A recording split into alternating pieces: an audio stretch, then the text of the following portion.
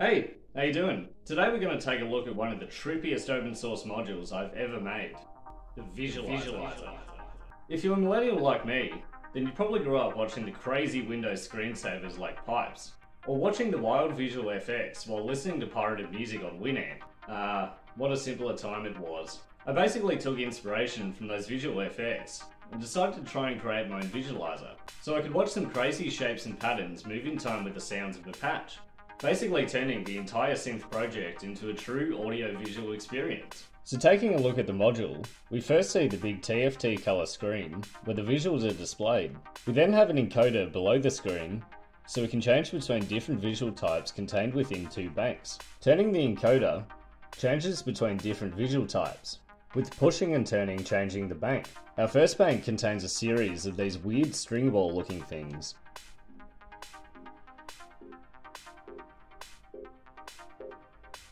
And our second bank is using sets of circles. I basically created these visuals by using the trig functions contained within the Arduino environment. On the left, we have 5 knobs and CV inputs, with each controlling a different parameter of the visual, such as the shape, size, and position.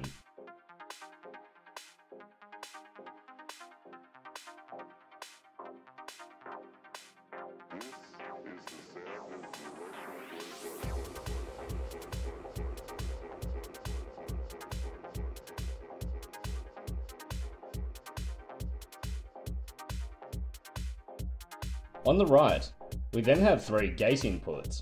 A clock input, which changes the colours of the visual for each gate pulse.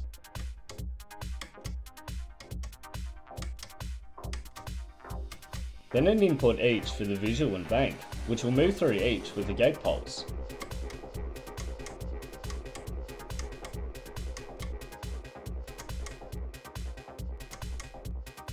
Down the bottom, we then have 2 switches. One to invert the colours of the screen so we have a white background instead of black, making it easier to see in brightly lit environments.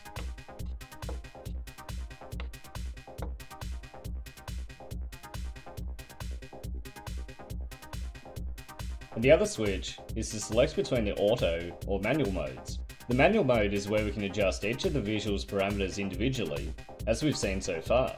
But if we set it to auto mode, then every parameter of the visual will be adjusted at the same time, using the last control down here. The idea here is to run an entire patch or song through an envelope follower, so that we can see the visual moving in time with the music.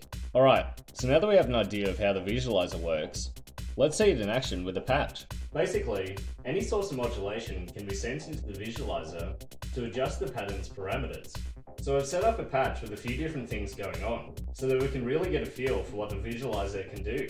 We first have an audio path made up of the chords, run through the filter and FX unit to provide some delay, with the mixing unit providing a bit of reverb. Then I have the BPM clock controlling a few different things. The first output is controlling the drum sequencer to provide some background rhythm, with the kick, snare and hi-hat. The fourth output is sent to the Turing machine to provide some random voltage, which is multed and sent to 3 destinations. The CV control on the triangle wave LFO, whose output is moving the filter's cutoff up and down, as well as the visualizer's first parameter. The inversion input on the chords, to change the arrangement of the notes within the chord, and finally the visualizer's second parameter. The fifth output is being sent to an envelope generator, which is being multed and sent to the filter's cutoff as well, and controlling the visualizer's third parameter. The sixth output is sent to the visualizer's clock input, so that we see the colour changing every second or so. And finally, the 7th output is sent to another envelope generator, whose output is changing the position of the visual on the screen in a diagonal direction. As you can see, the pattern on the screen is going pretty crazy, as it moves in time with the modulation contained within the patch. So let's get some close-ups of the screen, and go through a few different visual types, so that we can see just how trippy this module really can be.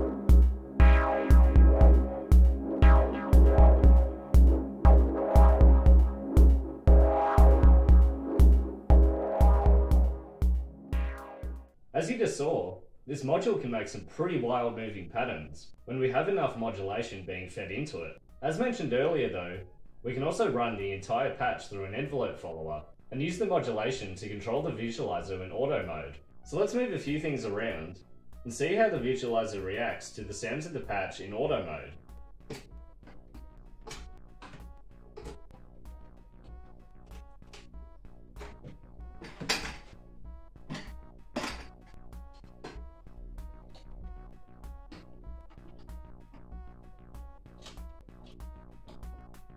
So I now have all of the audio paths being mixed together up here on the drum mixer, then being sent to another mod, with one output going into the mixing desk so that we can hear the patch, and the other into the envelope follower to provide some modulation for the visualizer. So I'll do the same thing again and go through a few different visual types so that we can see how the visualizer reacts in auto mode.